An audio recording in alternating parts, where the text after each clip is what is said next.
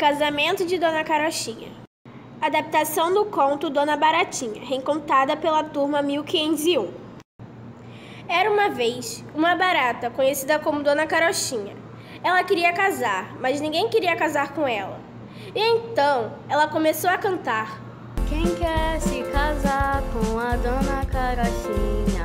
Ela é rica e formosa, tem dinheiro na caixinha.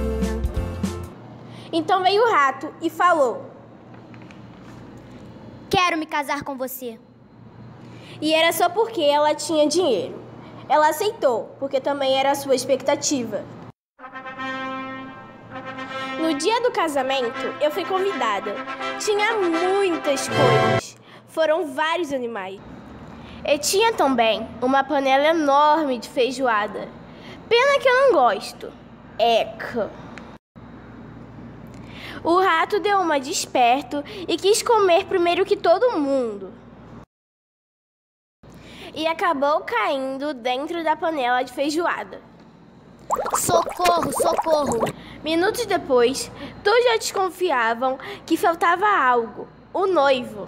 Eu fui ajudar a encontrar o rato e achei dentro da feijoada e corri para chamar a noiva. Meu Deus! Ela ficou muito preocupada e foi socorrer o rato. O rato, muito envergonhado, quis se desculpar. Desculpa. Dona Carochinha até desculpou o rato, mas decidiu procurar outro noivo. Quem quer se casar com a Dona Carochinha? Ela é rica e formosa, tem dinheiro na caixinha.